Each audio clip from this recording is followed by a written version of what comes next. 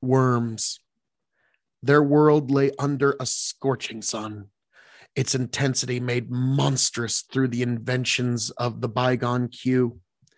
The surface lay littered with husks of dead cities, baking endlessly like shattered statues in a derelict oven. Yet life remained on this unforgiving place.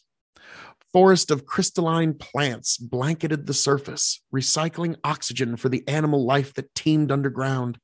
One such species, barely longer than the arms of their ancestors, was the sole surviving vertebrate. Furthermore, it was the planet's last heir of the star people.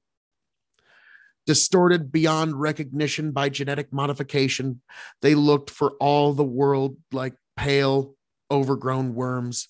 Tiny, feeble feet and hands modified for digging were all that betrayed their noble heritage. Aside from these organs, all was simplified for the life underground. Their eyes were pinpricks. They lacked teeth, external ears, and the better half of their nervous system. The lives of these Ezrat people did not extend beyond digging aimlessly. If they encountered food, they devoured it.